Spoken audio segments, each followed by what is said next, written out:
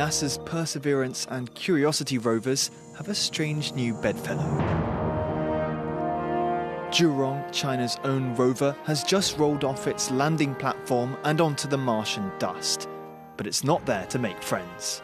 希望在一个火星年吧，能够对火星的这些地形地貌啊、空间呐，还有它的次表层雷达的探测数据，能够保证一个全覆盖。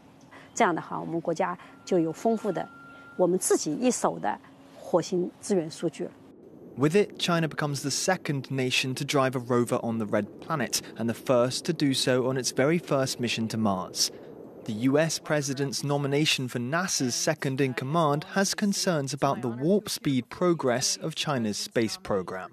China has made their goals very clear to take away space superiority from the United States. So we are right to be concerned. Since the first space race, China has come a long way playing catch-up. 2 years ago, it became the first country to land a probe on the far side of the moon. And last month, China launched the first module of what it intends to be a crewed orbital station to rival the International Space Station. The grand prize, meanwhile, feels like a rerun of the original. On the last moon mission of the NASA The US is aiming to land humans on the moon in 3 years' time after its last astronauts left in 1972, while China wants to set foot there for the first time and is even working with Russia on plans to set up a lunar base.